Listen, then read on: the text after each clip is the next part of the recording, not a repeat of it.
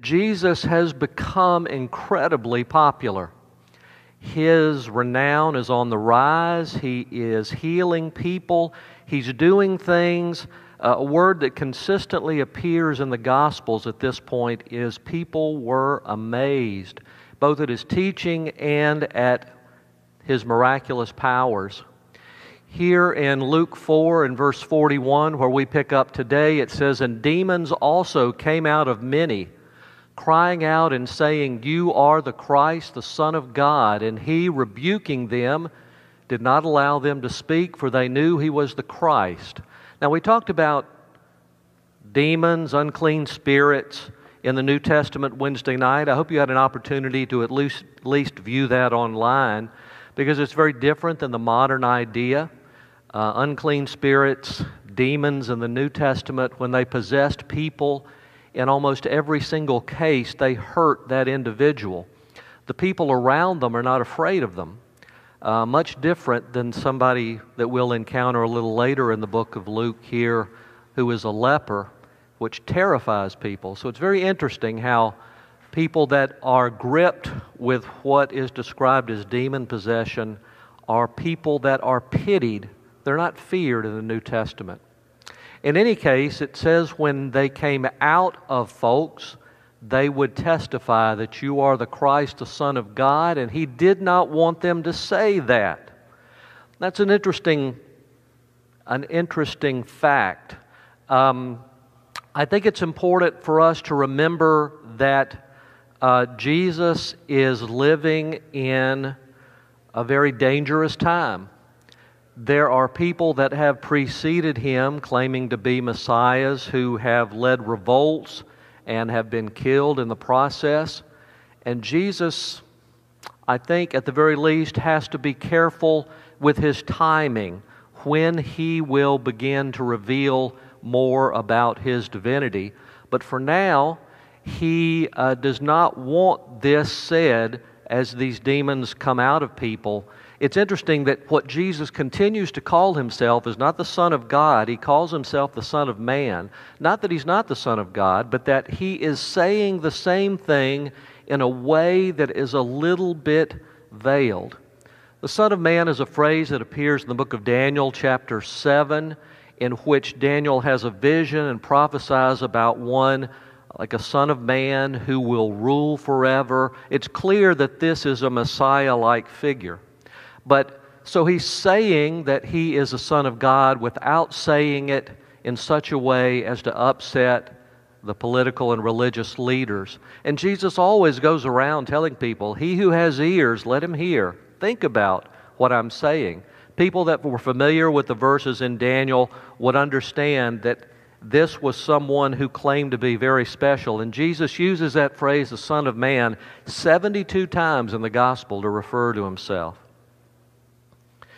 As we continue in the book of Luke, it says, "At daybreak, Jesus went out to a solitary place. The people were looking for Him, and when they came to where He was, they tried to keep Him from leaving them. But He said, 'I must proclaim the good news of the kingdom of God to the other towns also, because that is why I was sent.' And He kept on preaching in the synagogues of Judea." How long had Jesus been healing people? Days, hours, I don't know, but at some point it begins to wear you out. People coming just in a long line in waves.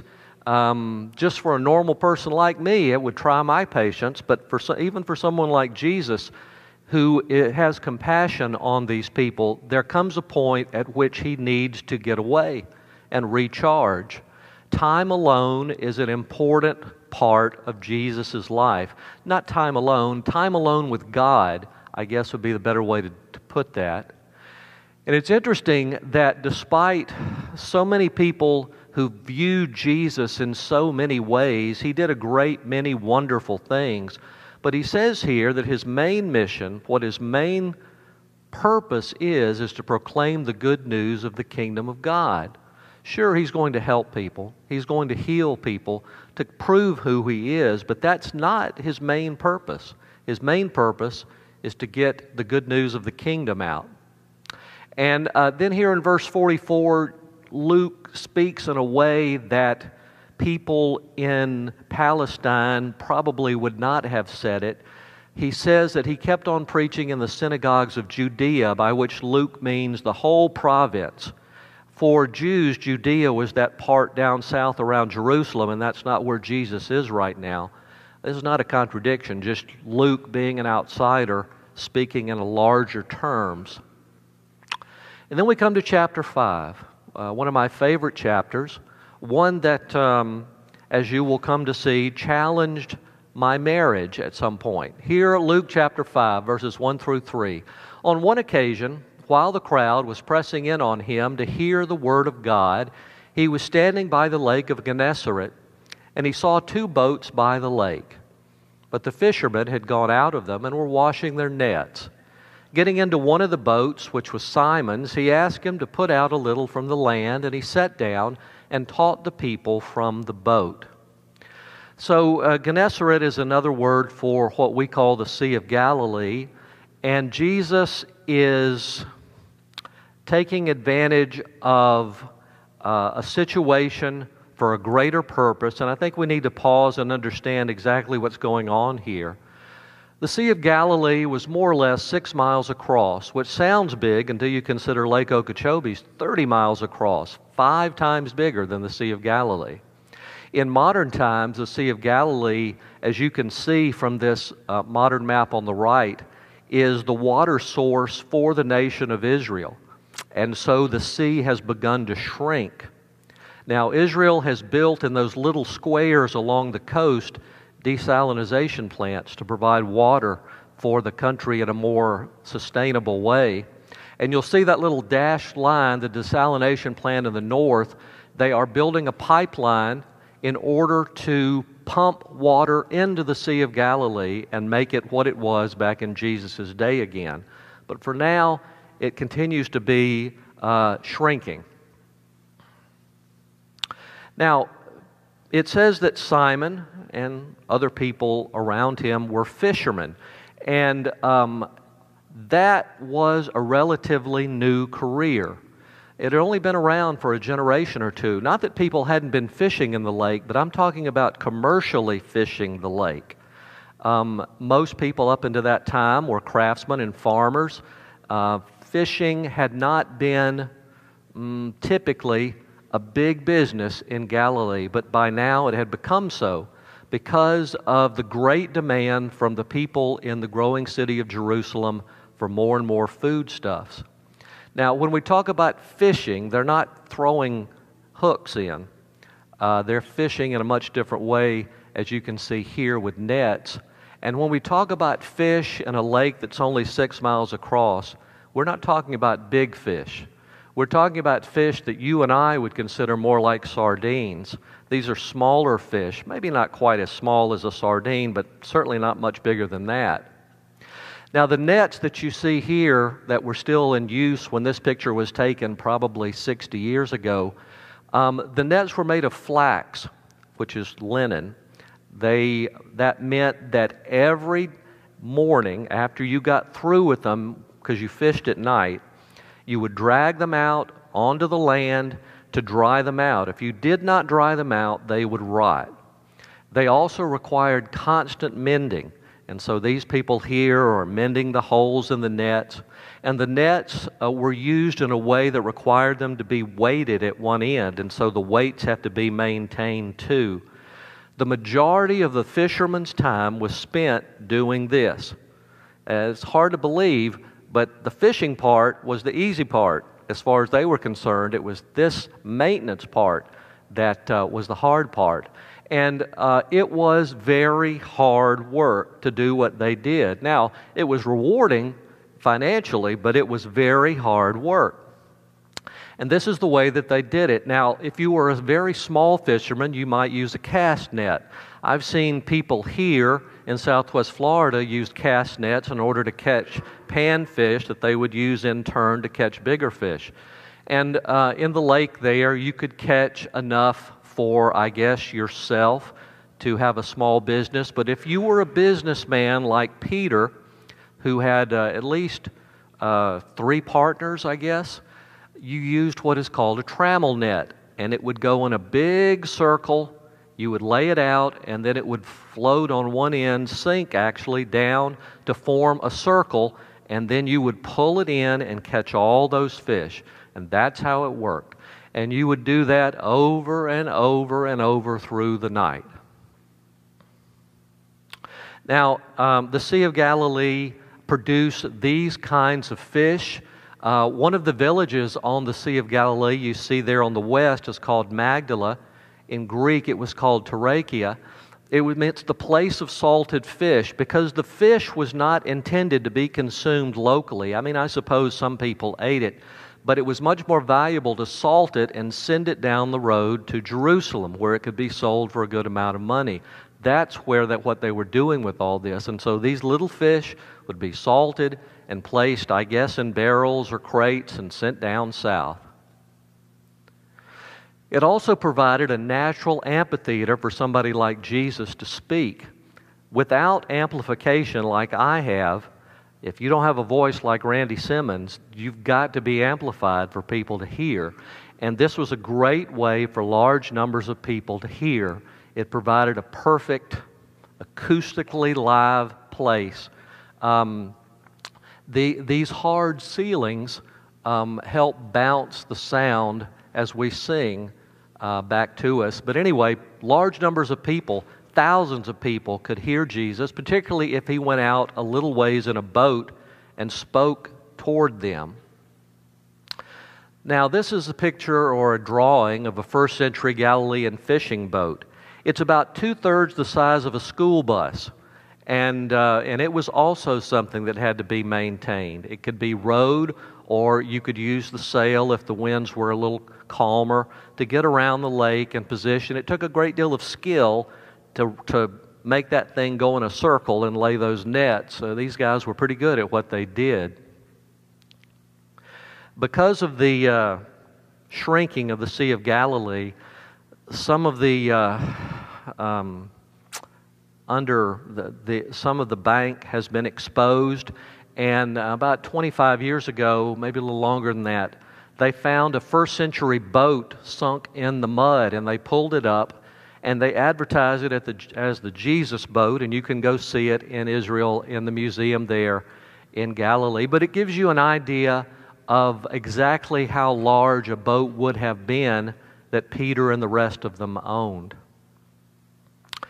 It says, when he finished speaking to the crowds, he said to Simon, "Row out farther into the deep water and drop your nets for a catch." Now, I said before that this was the passage that challenged my marriage, and it was because maybe about the different ways in which my wife and I were raised.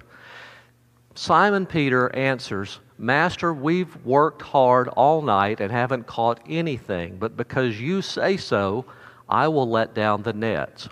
Now, maybe because of the way I was raised, I hear that as sarcasm. Now, my wife hears it as just honest, above-board communication, but I don't know.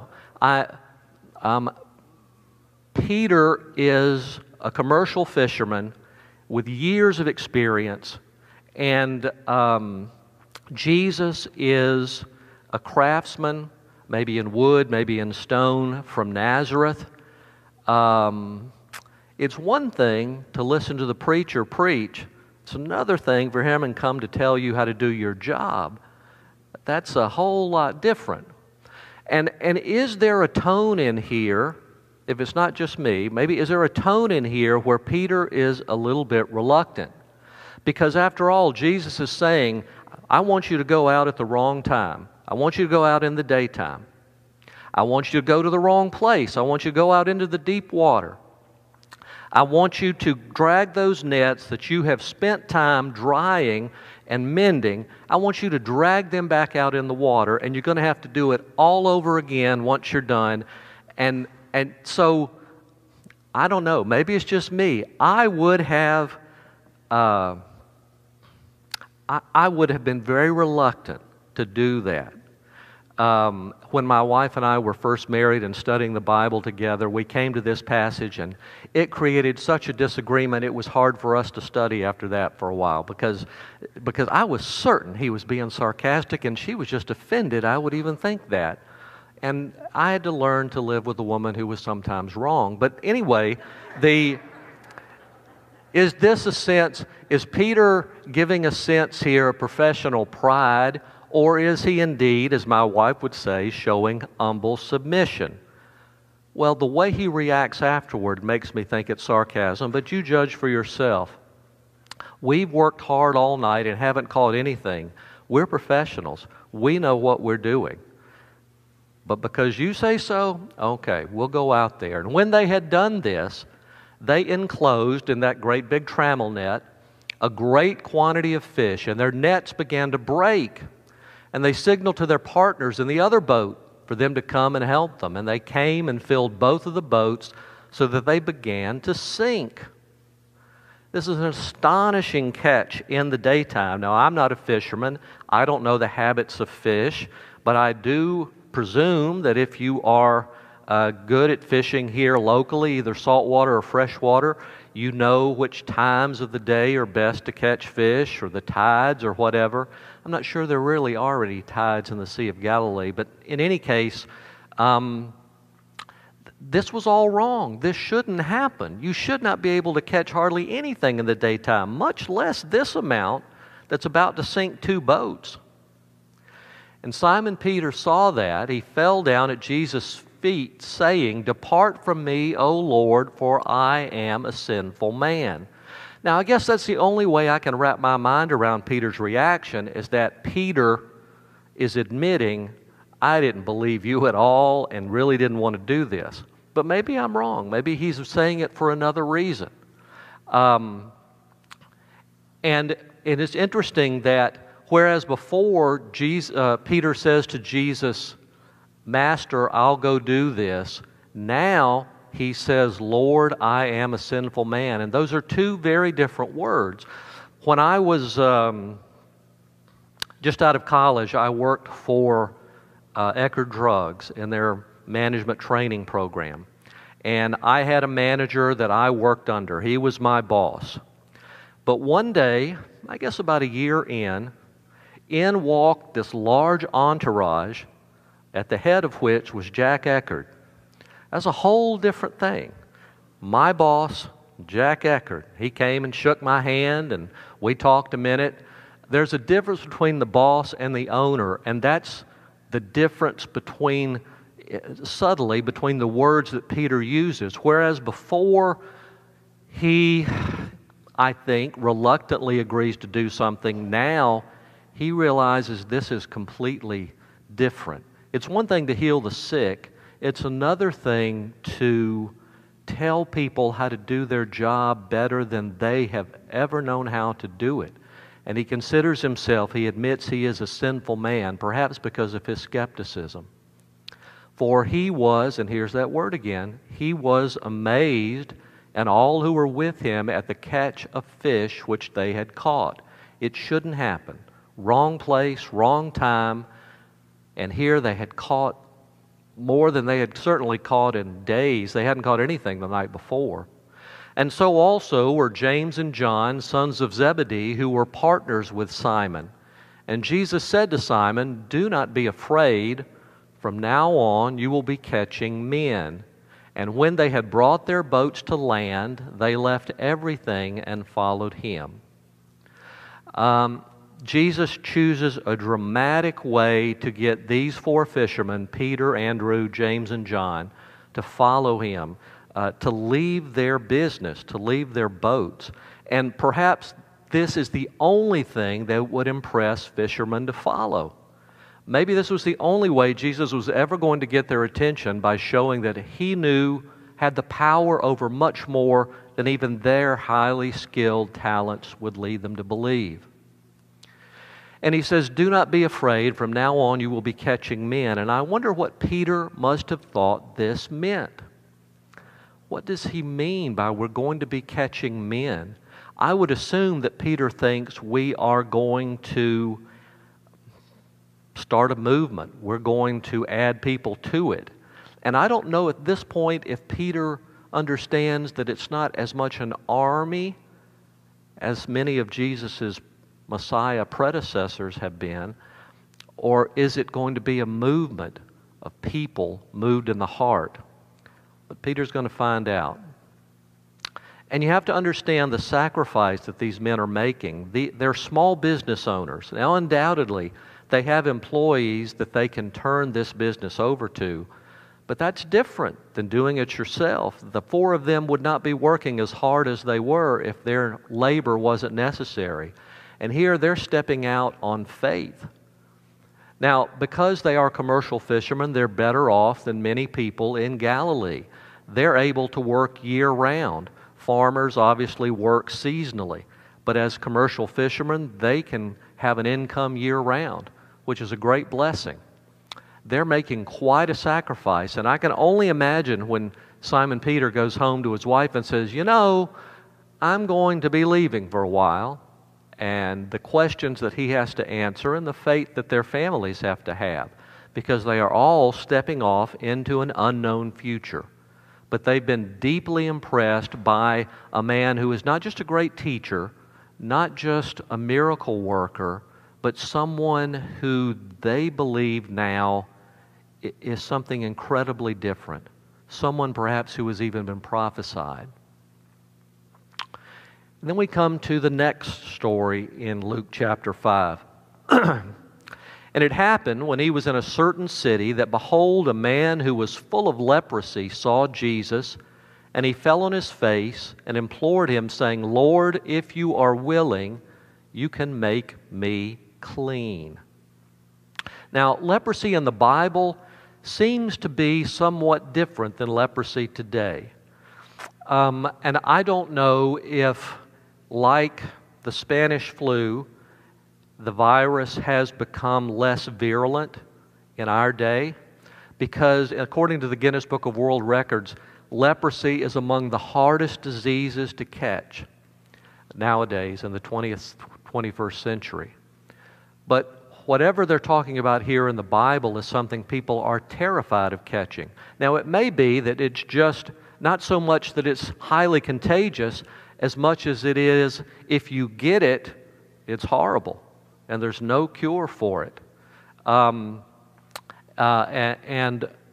today, I know up until the 1960s, and they may still be there were 2 leper colonies in the United States, one on an island in Hawaii and one in Louisiana. Modern medicines have pretty much eliminated anyone having to live with the symptoms of this disease long term. But when you lived in Jesus' day, there were these rules for lepers. You could not come within 6 feet of another person, including your own family. Once you were diagnosed with leprosy, you would never know human intimacy again. That's a terrible, terrible thing. You could not come within 150 feet of people if you were upwind. In other words, if the wind is blowing behind me toward Dr. Guttery, I got to move further away. That was the law, and they would be punished or killed if they didn't obey it. You have to wear torn clothing so people can tell from a distance what you are. Your hair has to hang loose so that you can't disguise yourself. In fact, you're required to do the opposite. People have to know that you have this disease so everyone can stay away. If anyone inadvertently begins to come towards you, you are required to shout, "Unclean, unclean," whenever someone approached. And you had to live your life alone, or at the best you could do is to live with other lepers. You were completely dependent on alms. You would have a basket out by the road and stand off back here and hope people put little pieces of money in your basket. It was a hard, hard way. You did not have a long life if you were a leper. And to add to your burden, the Pharisees particularly taught that illness was the result of sin in your life. So if you had leprosy, how bad a sinner must you be? And this is one of the reasons why the Pharisees in particular could never understand why Jesus hung out with sick people. Because they're all sinners. They're all bad folk. Why are you wasting your time with the bad people when you should be with the good? Now, notice how this man breaks all the rules. He comes into town, he comes near to Jesus, and he doesn't issue any warning. He's so determined, he literally is risking his life to come and be at the feet of Jesus because he believes so much that Jesus can cure him. Now, Jesus has cured lepers before this. Undoubtedly, the fame of that had spread, and this man was taking advantage of maybe the only chance he would ever have to live a normal life. Then Jesus put out his hand and touched him, saying, "I am willing, be cleansed." Immediately, the leprosy left him. So Jesus breaks the law and does something that should never be done and touches the man. Because if you touch a leper, you become unclean and you have to go through all this ritual and quarantine. Oh, it's a big deal. But this leper is immediately healed, and I guess that would kind of confound the law keepers exactly what to do if you touch someone who's no longer a leper. I don't know, it gets complicated. But certainly Jesus shows that he has compassion, that he's willing, and power that cures in an instant.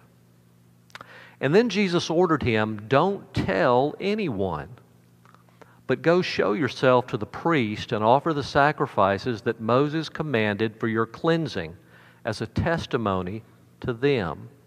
In the Old Testament, if by some miracle you no longer evidenced symptoms of leprosy, you had to go through a ritual cleansing process to be restored to the community. And Jesus tells him, follow the law. But Jesus orders him, just like he had to the demons that came out of people, don't tell anyone. Why would Jesus do that? Well, I can think of a few reasons. Because obviously people are going to find out, isn't that Joe who was the leper down the road and now he's walking around here bright as life? What's going on? What's happened? I think one reason Jesus could do it is to be seen as humble, and I think that was an important message to give to people. In other words, don't turn your successes into advertisements for your greatness. It's better if people do it of their own volition. Undoubtedly, this man is going to.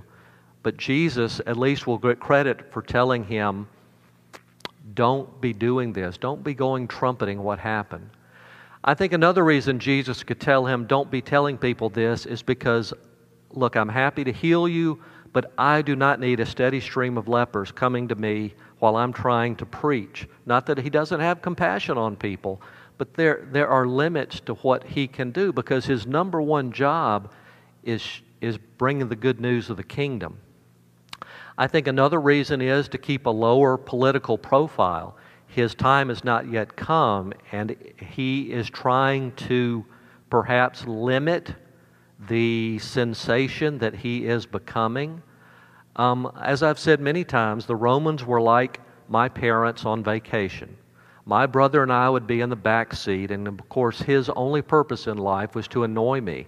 And we would be fussing in the back seat, and Dad would say, I'm going to stop this car and spank both of you if you don't stop. Dad did not ask, now tell me exactly how it happened, tell me what, try to adjudicate and rule. No.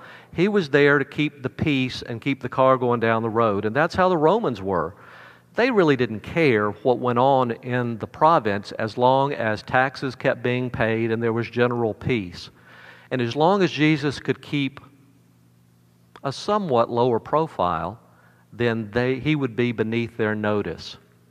I think another reason Jesus tells this leper, don't tell anyone, is to go do your obligation to the law.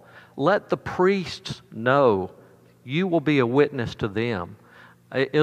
Rather than Jesus coming and preaching directly to the priests, this man will do it for him. But the news about Jesus was spreading even farther. despite him telling people, don't tell anyone about this. And large crowds were gathering to hear him and to be healed of their sicknesses. But Jesus himself would often slip away to the wilderness and pray. Without newspapers, the news is spreading word of mouth like wildfire. Depending on how large a town you live in, sometimes when something happens, the people know quicker than if it was in the newspaper. And things spread really quickly. Jesus is getting to the point that he cannot go from town to town without large crowds either coming out to him or following him. In the book of John, he adds to this problem by feeding them. You start feeding people, and they're going to start following you even more. And they come to both hear him, and if they're sick or have people who are sick, they bring them to him to be healed. And again, there are limits. Jesus can't just sit down on a stool and have everybody in the province come and be touched by him. He has to be about his Father's business. And so Jesus, I think, is emotionally drained, and from time to time, he has to slip away to a quiet place and pray. And it's not just time to time. The word used here is often he would do that. And that is the price of leadership. You know, when I was a boy, I remember asking my dad, wouldn't it be fun to be president someday? And he said, heavens no, I wouldn't want to be president. And I was thunderstruck. Why wouldn't you want to be president and be so important and have all those people around you jumping at your every whim? He said, you don't understand that you're living in a fishbowl. You've got so much call upon your time. I just don't think it'd be any fun at all.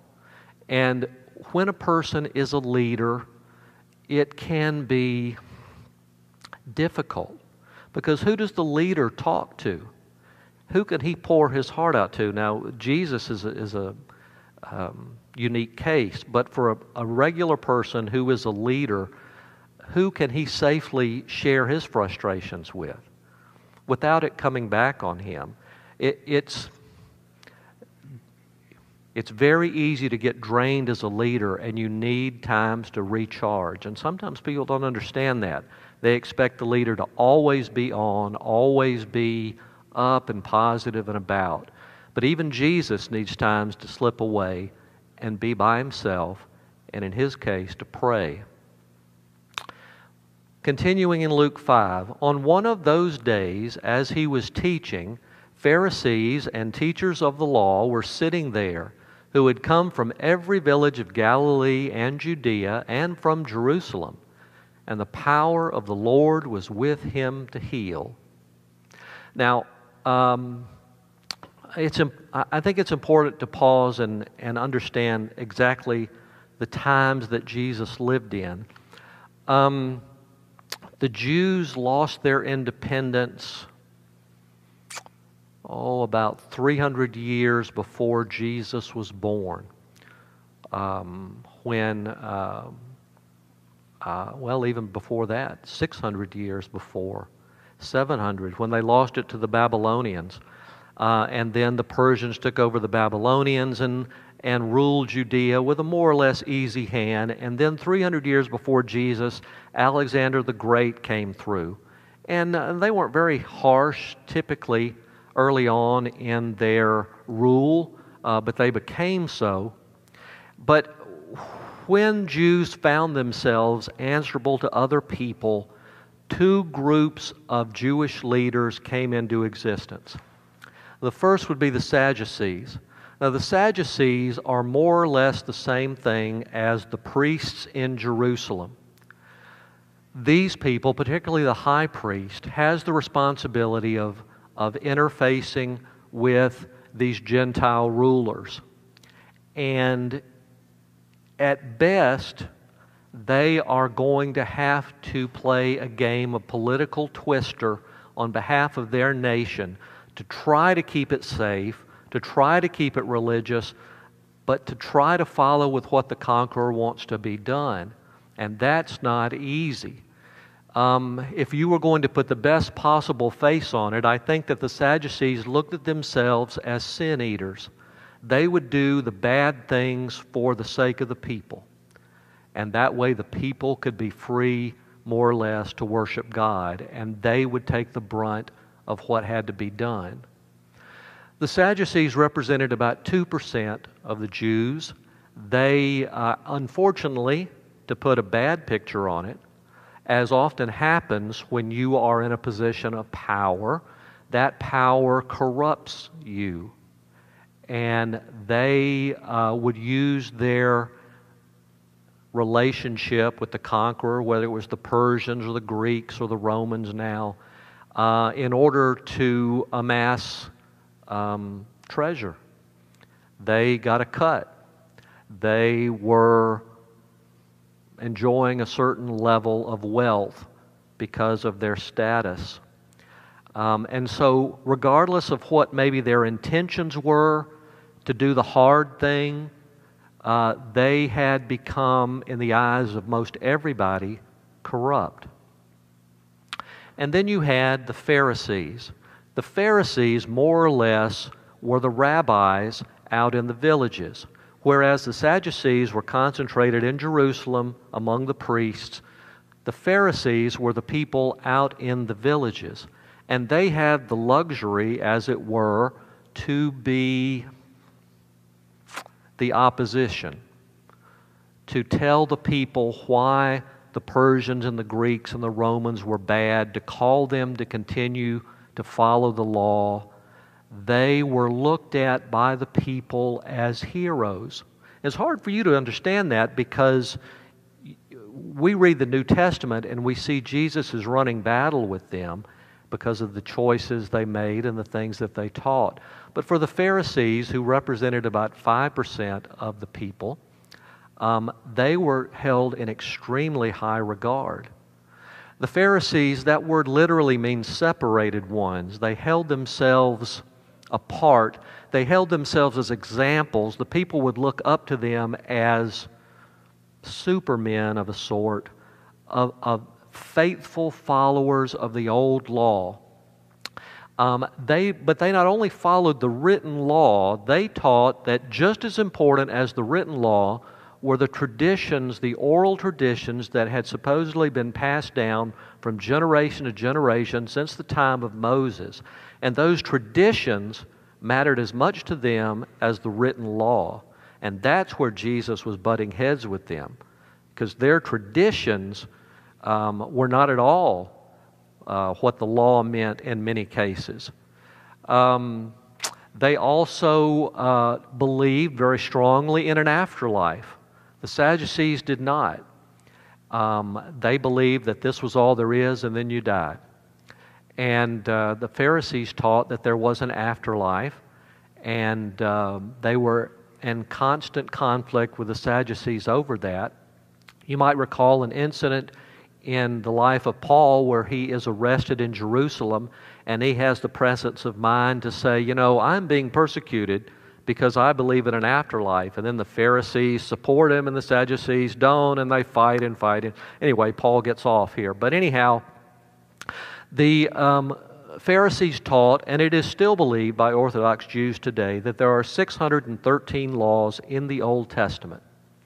Now, for an average person like Joseph, maybe a carpenter or a stonemason, or Simon and Andrew, fishermen, they do not have the time to learn 613 laws or to keep them perfectly.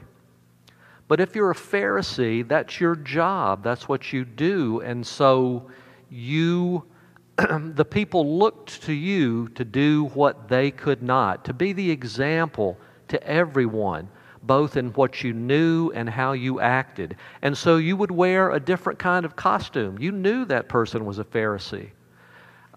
Whether it was their phylacteries or their tassels or whatever, you knew, boy, this guy is something special. Not in a critical way. The average person would look up to him. And there were always public shows of piety. Remember where Jesus was in the temple and a Pharisee came to put money in the collection box and said, hey, hey, I'm about to put big money here in the collection box. And people would stand and look and, oh boy. And he would do that. And Jesus said, well, he's received his reward already. They and the people thought that it was important to show just how pious they were. Now, only a very small number of people could afford to be Pharisees, the very best and brightest teachers. The next level down would be the village rabbi, who would be a teacher of the law. He was kind of the junior league Pharisee. But they were all rabbis by and large, all teachers, and very serious about what they believed. Now, it's very interesting that Christianity was able to convert some Pharisees. Nicodemus, maybe Joseph of Arimathea, certainly Saul of Tarsus. People that were Pharisees could be converted, but we don't know of anyone who was a Sadducee that was converted. It says that these teachers of the law, these Pharisees, were in every village, as they were, and they were coming to hear this new teacher, this amazing teacher. We've got to come hear what this man has to say. And they come not just from Jesus' immediate surroundings, but from all the Jewish villages in the north and Galilee, from the Jewish villages in the south and Judea, and from the big urban center in Jerusalem. And Jesus is filled with power.